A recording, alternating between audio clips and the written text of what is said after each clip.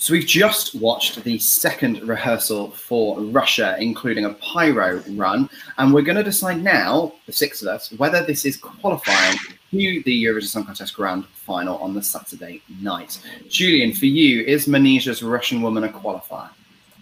Yes, absolutely. This is such a strong message. It represents a modern Russia, and I think she's not only going to qualify, she's doing a top 10 result in the final at least. Fantastic. And Luke, how about you, from what you saw there? Yeah, absolutely nailed on qualifier. Yeah, not really much else to say about this one. Complete nailed on qualifier. Slightly not sure where to place this in the final because it might be too overpowering for other people, but the fact that we're already talking about the final kind of shows how confident we are that this is going to be there. Yeah, I think you're exactly right. This for me is a dead cert.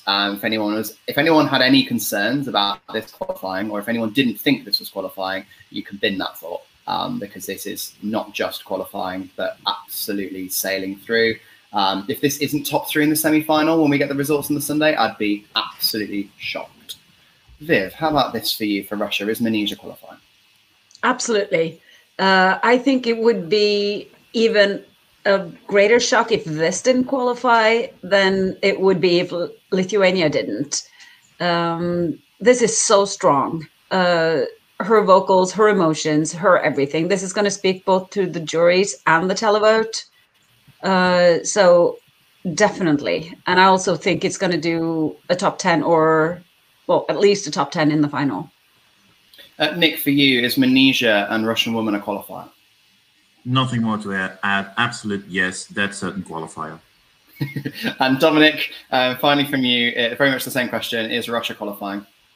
Absolutely. I think it's top 3, at least in the semi-final, and in the final probably top 5. Around there. Absolutely.